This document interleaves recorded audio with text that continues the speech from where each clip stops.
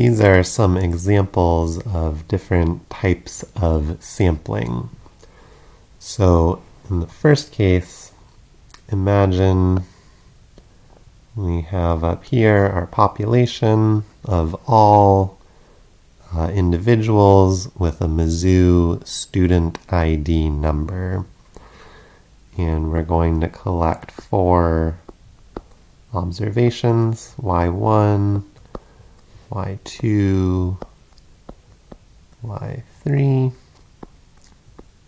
and Y4. You can imagine this is your grade point average or whatever measure. For most of the examples, it won't really matter specifically, although for some of them it will. So in the first case, imagine we just, for Y1, randomly pick a Mizzou ID number from the population and record whatever outcome, like GPA, we're interested in. Then for our second observation, we completely ignore what happened for the first observation. We just randomly sample another ID number. Again, for the third observation, just another independent random sample from the population. For the fourth, same thing.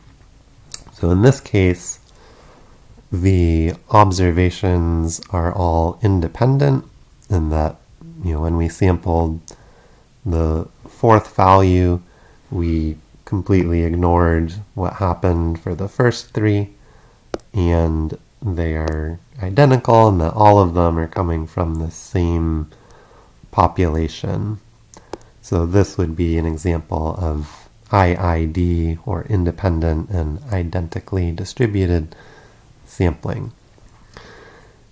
Now, instead, imagine we took this original population, but then we split it, and on the left we have all students classified as in-state, so Missouri residents, MO, and then on the right we have everybody who's not classified officially as a Missouri resident.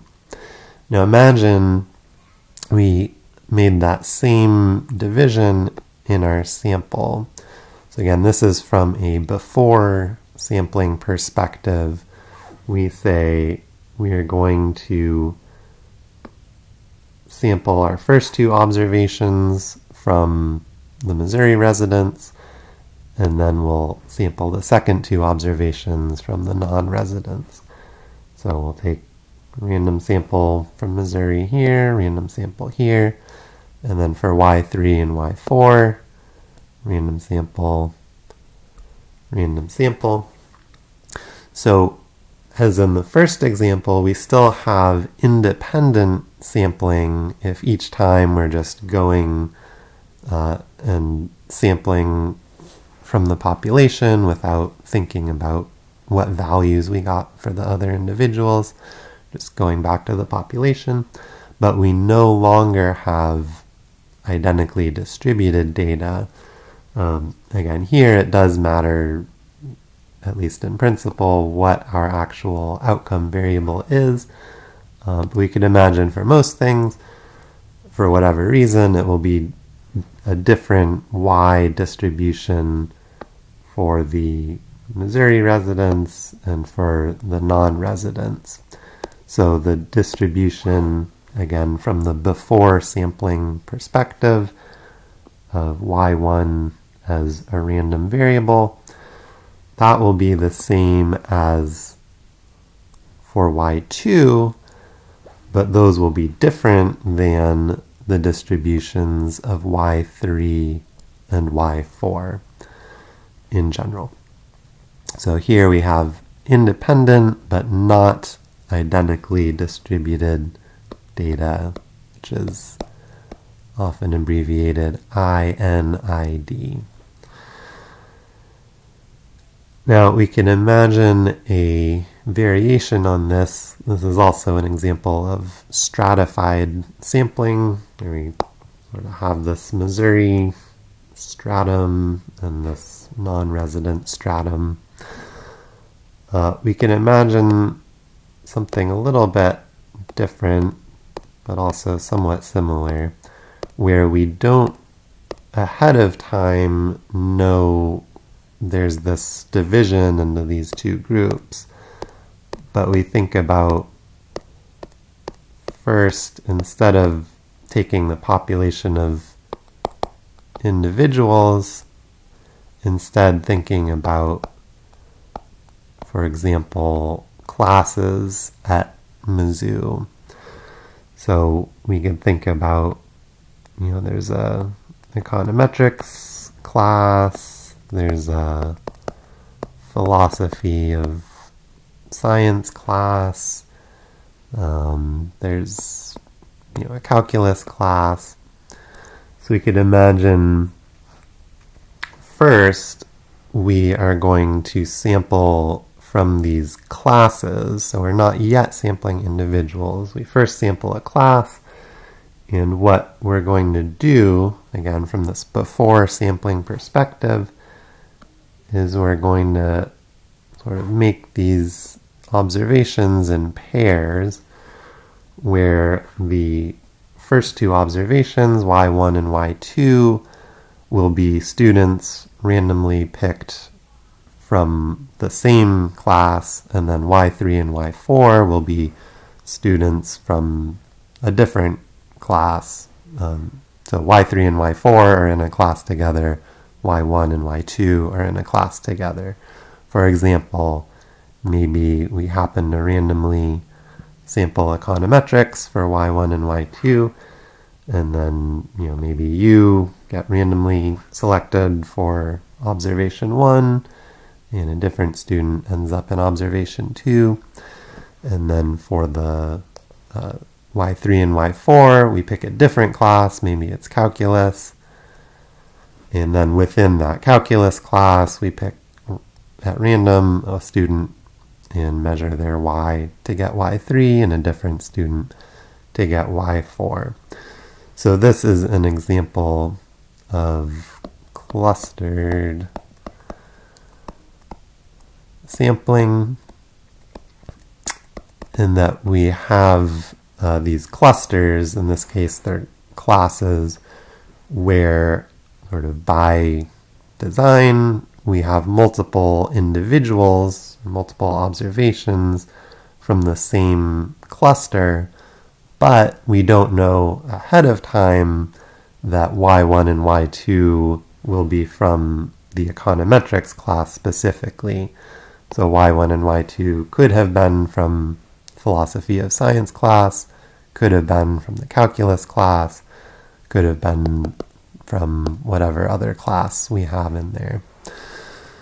So in this case, if we first think about the identically distributed part, we do, in spite of how complicated it looks, we do actually have the identically distributed part. If you think about, for example, y1 compared to y4, well, both y1 and y4 are equally likely to come from, for example, the econometrics class, and then within that, they're equally likely to be any student within that econometrics class.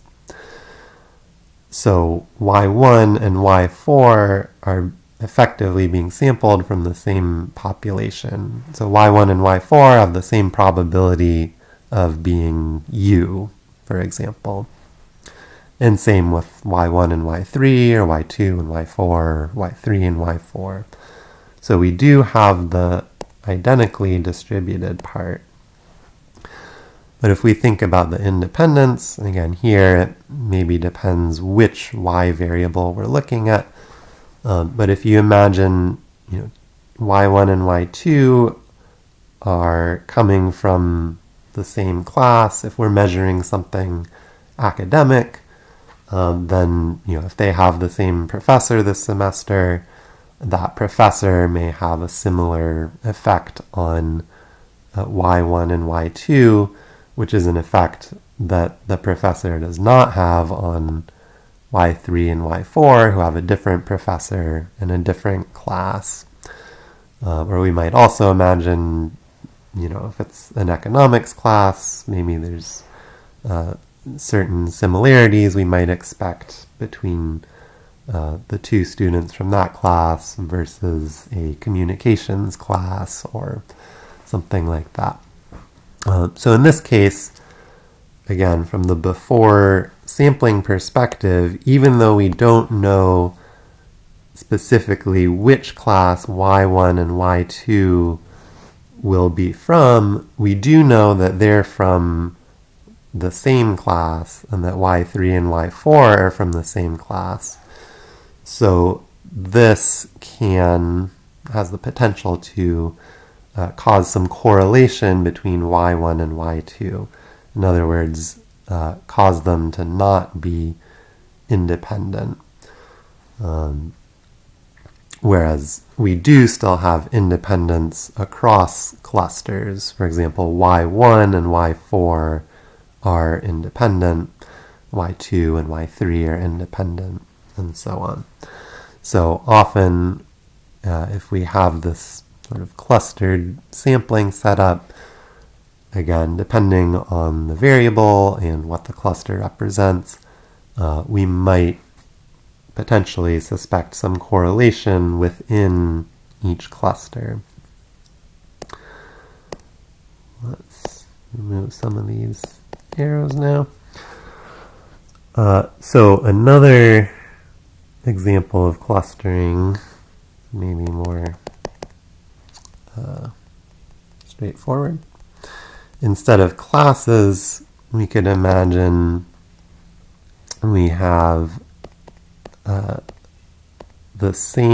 we have students, but then we're going to measure them over time, over, say, the fall and spring semesters.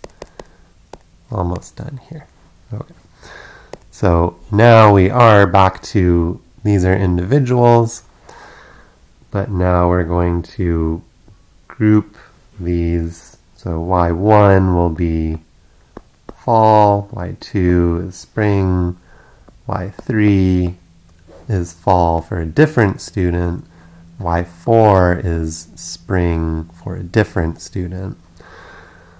So we have student 1, student 2, I don't know what letter that was supposed to be, student 3. So as in the last example, the first step is we randomly select a student for the first 2 observations, and then whichever student that is, we fill in their fall and spring, and then similarly we randomly select a different student for Y3 and Y4 and fill in their fall and spring. So as before, we have identical sampling because each, in this case, there might be differences between fall and spring because maybe certain classes, like this one, are usually offered in spring but not fall. So we might imagine even that would fail. But certainly the independence for most y variables we would think of would fail. For example, if you imagine the semester GPA, if we student 2 happens to be a very high GPA student, we would expect to see a high value in the fall and a high value in the spring. If student 3 happens to be a lower GPA student, we'd tend to expect a low value in both the fall and the spring. Or if there's sort of a medium GPA, we'd sort of expect medium values in the fall and the spring. So in other words, we're much more likely to see sort of high, high, or low, low, or medium, medium than we are to see high in fall and low in spring, or low in fall and high in spring. That's a lot less likely. So mathematically what that means is we have a positive correlation between y1 and y2 and a positive correlation between y3 and y4. Again, thinking of this from the before sampling perspective. So we don't know which student will end up in Y1, Y2 versus Y3, Y4, but we know it's that same student in fall and spring for Y1 and Y2, and then it's the same student Y3, Y4, fall and spring. And so that will be correlated mathematically. So there it's not, again, not identical because we have this clustered setup. One more final related example, if I can figure out how to erase these. So you can imagine, instead of two separate individuals, we just take one individual for all 4 observations, and we just observe that same individual over 4 consecutive semesters. For example, semester 1, semester 2, semester 3, semester 4. So the subscript on the y values is sort of like time, right? Time period 1, time period 2, time period 3, time period 4. So again, we imagine we have all our possible students up here, but this time we just pick one student, and then we observe that same student over time. So in this case, again, for most y variables we'd imagine, whether it's semester GPA or hours of sleep,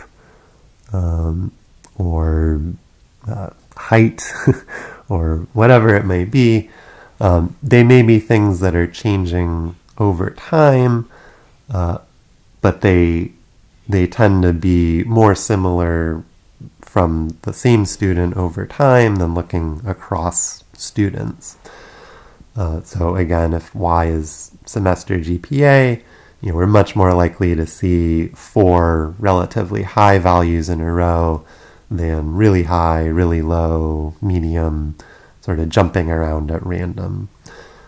So in that case, this would be a time series, and there's, again, usually not independence over time.